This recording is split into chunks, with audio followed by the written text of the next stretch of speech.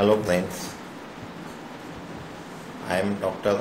Rajit Pawar from SND College of Engineering and Research Center, Yeola. Today we have discussed about the topic of properties of fluid, part 2. In last lecture we have discussed the various properties. Now today we discuss the properties of fluid in brief. First topic is the viscosity, then after surface tension, capillarity, compressibility. Everybody familiar in the last lecture about viscosity. Viscosity is defined as the property of fluid which offers resistance to the movement of one layer of fluid over another adjacent layer of the fluid.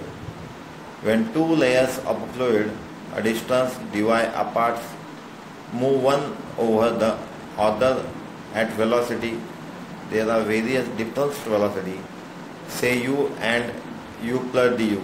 These are shown in the figure. See the figure. Here the du is the velocity, then u plus du is the velocity, change in velocity. There a velocity gradient is given. Now see, the viscosity together with relative velocity causes a shear stress acting between the two fluids. The top layer causes a shear stress on the adjacent lower layer, while the lower layer causes the shear stress on the adjacent layer. This shear stress is proportional to the rate of velocity with respect to u.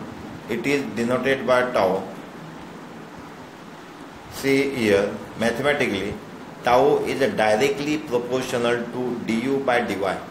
Du by dy is the rate of strain, means velocity gradient, and mu is the coefficient of viscosity, or it is also called as the dynamic viscosity. Therefore, tau is equal to mu du by dy. This is your viscosity or coefficient of viscosity. There are two types of the viscosity, dynamic and kinematic. Right? Then turn to next topic, which is units of the viscosity. Viscosity having the units in MKS, in SI, in CGS systems. The unit of viscosity is obtained by putting the dimension quantities in the above given equation of viscosity. Mu is equal to shear stress divided by change of velocity divided by change of distance. Right? Now shear stress means force divided by our area, and change of velocity is equal to the length divided by time, and change in length of the change in distance means it will be the length. Distance means length, which is 1 by length. Now force divided by length square divided by 1 by time is equal to force divided by time divided by length square. In this way, in the MKS system, it represented by kgf and length is in meter, but in CGS system length is in the centimeter, means it will be represented by dyne and length in centimeter. Also in SI system, newtons is the unit for the force and length is in meter. That's why MKS is equal to the kgf per kgf second per meter square, and in CGS the viscosity is equal to dyne centimeter per centimeter square. Dyne second per centimeter square. Now see, Newton per meter square. Newton per meter square is generally the unit of our pressure. We know Newton per meter square is Pascal, and it is also represented by the PA. Therefore, SI units of the viscosity is Newton second per meter square, means Pascal second. In CGS unit of viscosity is dyne second per centimeter square. Now the 1 poise is equal to 1 by 10 Newton second per meter square, means 10 poise is equal to 1 ns per meter square, right? Means this is the unit of our viscosity. Now turn to next topic and next types of our viscosity, which is a kinematic viscosity. Kinematic viscosity is a very important term related to our viscosity.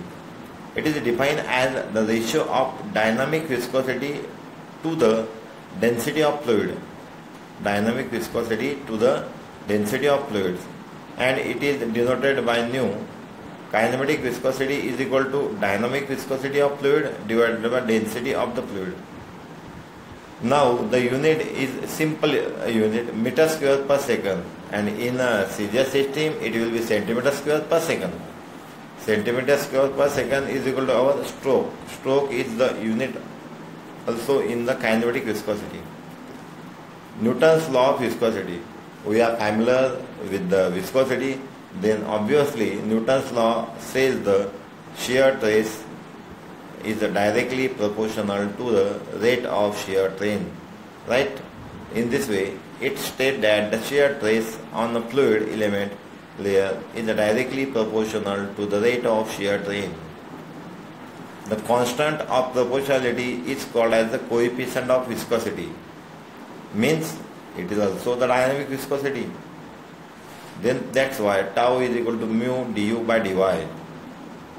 Fluid which obeys the Newton's law of viscosity, that is the real fluid in which the shear stress is directly proportional to the rate of shear strain, are known as Newtonian fluid.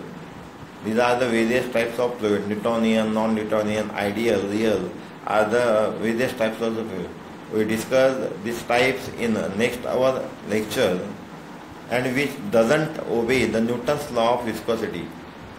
The real fluid in which the shear stress is not proportional to the rate of shear strain are known as non-Newtonian fluid. Right? Now the effect of temperature on the viscosity. Viscosity is affected by the temperature. Viscosity is affected by the temperature. The viscosity of fluid decreases with the temperature. While the viscosity of gases increases with the increase in temperature, right? Means gases increases, then temperature is also increases.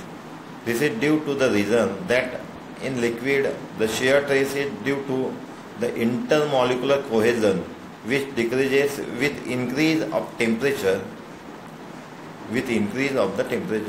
In the gases, the intermolecular cohesion is negligible, and shear stress is due to the exchange of momentum of the molecules.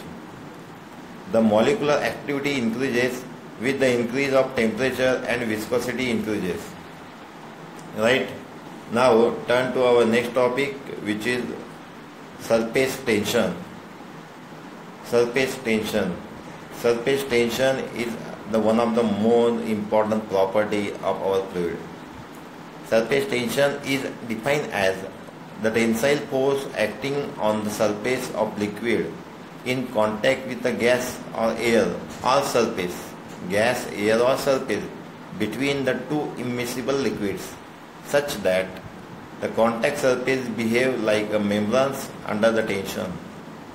It is due to the cohesion between the molecules at the surface of liquid. Means surface tension occurs due to cohesion. In the important terms, due to molecular attraction, liquid possesses certain properties such as cohesion and adhesion. Cohesion, it is means that intermolecular attraction between molecules of same liquid, that is tendency of liquid to remain as one particles, which is the cohesion. And in adhesion, it means attraction between molecules of liquid and molecules of same liquid, that is tendency in contact with it. See in the figure, consider two molecules A and B. One is in the liquid and another is half liquid and half in the outer surface. A and B are the molecules. of liquid, in mass of liquid, the molecules A is attracted in all the directions equally. See here, A is at some, consider A is at center, that's why the attraction in all directions are equals, right, by the surrounding molecules of liquid. Thus, the resultant force acting on the molecules A is 0, means all sides are equally attracted, that's why the resultant will be 0. But the molecules B, which is situated at the surface of liquid, is acted upon the downward force only. The molecules B experience the resultant downward force. All the molecules at the surface of liquid is acted by this downward tensile force, which forms a very thin film or layer on the liquid surface, which is in tension, and small load can be supported on it. This property of liquid surface to exert the tension, called as the surface tension, it depends on the cohesion force, and magnitude decreases with increase in temperature. It is also depends on the fluid which is in connect with the liquid surface. Which fluid connected to the liquid surface? There are formulae for the surface tension, which is equal to sigma is the symbol for denotation of surface tension, which is equal to PD by 4. For the droplet, means there are some liquid droplet, then we use sigma is equal to PD by 4.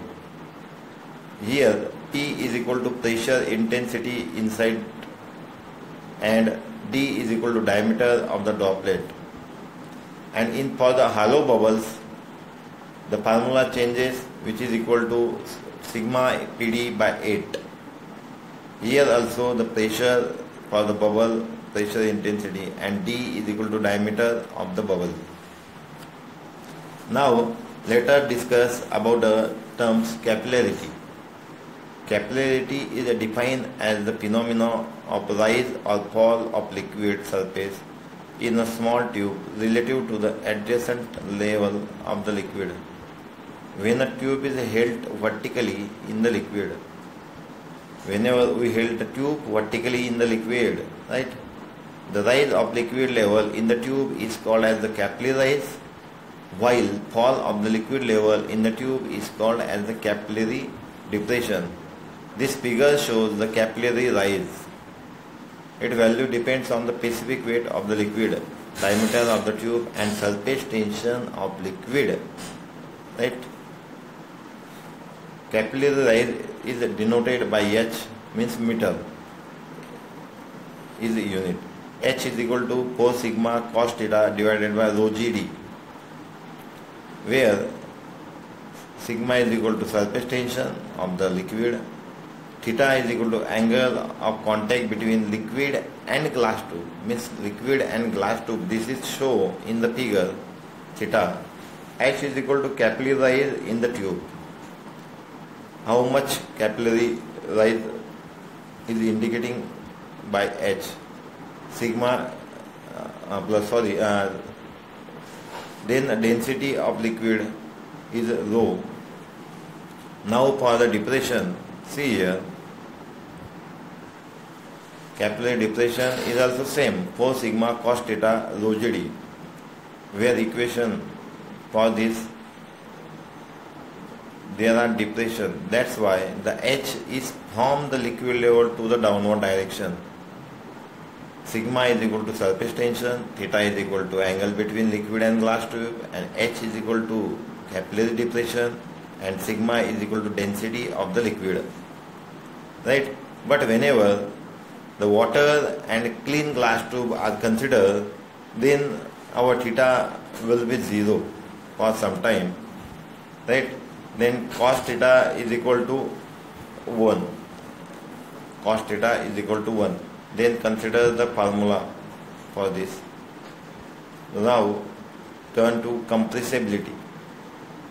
Fluid are compressible or not, also incompressible or not.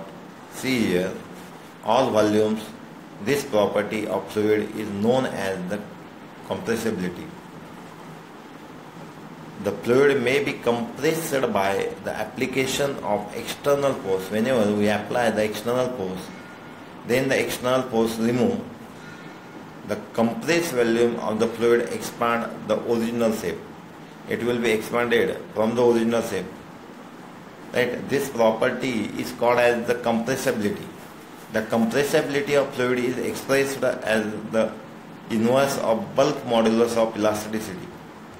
That's why compressibility is equal to 1 by K, where K is equal to bulk modulus of elasticity. Bulk modulus of elasticity is defined as the ratio of compressive stress to the volumetric strength. Bulk modulus of elasticity K is equal to compressive stress divided by volumetric stress. In this way, we completed all the property terms of the fluid in briefly in this my second session. Now we start the pressure manometers and something in my next lecture.